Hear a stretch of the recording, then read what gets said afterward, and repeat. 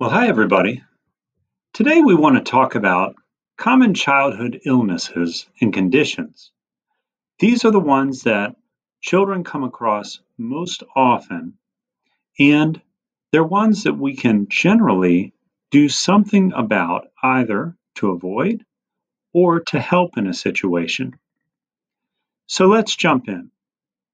Common childhood illnesses and conditions include asthma, which is a disorder of the respiratory or breathing passages. And that's when they become inflamed or swollen and narrow. It also includes allergies, which is hypersensitivity to a substance or overreacting to a substance, diabetes, which is our body's inability to break down sugar, and epilepsy, which is a condition someone has when they are prone to experiencing seizures. These conditions can be mild or serious, and they may even be life-threatening. Knowing the ways to avoid the conditions from occurring is best. If the condition happens, though, the person or those around him or her need to recognize the symptoms and know what to do to control the condition from getting worse. Let's take asthma. Asthma, or a disorder of the respiratory passages, when they become inflamed or narrow, as you can see in this drawing. Normal airways look like the airway on the left. A person with asthma has an airway that normally looks like the one in the middle. You can tell the pipe there is a little tighter. When they're having an asthmatic attack, that's the one on the right. You can see where the walls of that airway swell up, and that doesn't leave very much room for air to come through. The best prevention involves avoiding exposure to triggers such as pollen, pet dander, and overexercise. Oftentimes, avoiding these situations can cause a person who is asthmatic not to have an asthma attack. But the person with asthma may experience wheezing, coughing, and tightness in their chest. In that case, it's best for the person to stop any activity they're doing, stay calm, and take the medication that they need in order to ease the asthmatic symptoms. An allergic reaction, or hypersensitivity to a substance, we think of it as being allergic to something, can happen in any number of ways. What often happens in allergic reactions is people get swelling in their throat or somewhere on their body. They sneeze a lot. A rash forms somewhere on their body. They may get sick to their stomach and begin to vomit, or they may have watery eyes.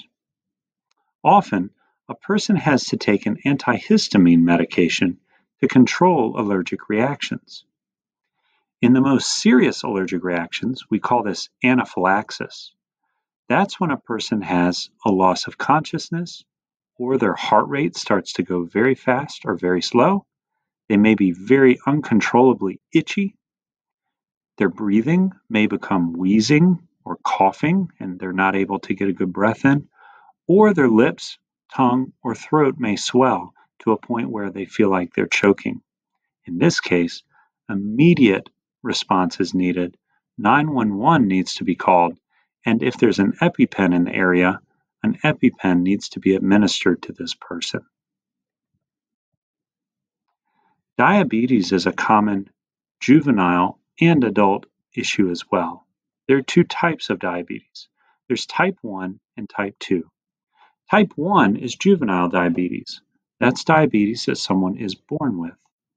Type 2, or adult onset diabetes, can happen at any time in a person's life, but it's diabetes that you are not born with, but comes about in the course of someone's life. Diabetes in general is a condition where a person produces little or no insulin. Insulin breaks down sugar in the body and in the blood. So if you don't have insulin, the levels of sugar in the blood get to be too high, which is very dangerous. If you don't have enough insulin in a diabetic person, we recognize it because oftentimes these people have extreme thirst. They may pee a lot or urinate a lot. They may get sick to their stomach and vomit. They're hungry uncontrollably, and at the same time, they're very tired. The way to control diabetes is to monitor your blood sugar level. Eat proper amounts of carbohydrates. Stay on a regular schedule with eating and checking your blood sugar and balancing exercise. Taking too much insulin, missing a meal, or getting too much exercise for a person who's diabetic can cause the opposite condition of too much sugar. Instead, they can have something called insulin shock. And in that case, we need to eat a source of sugar very quickly. In every situation a diabetic may find themselves in, the person needs to be asked if they've taken their medication and if they've eaten. Follow-up care is very important. Finally, we want to be aware of epilepsy. Epilepsy is a branch or a condition that has many branches to it. Most of the conditions around epilepsy can be controlled somewhat with medication. A person with epilepsy may have a seizure. A seizure might be something as small looking to the outside person as a loss of awareness or a twitching for some time.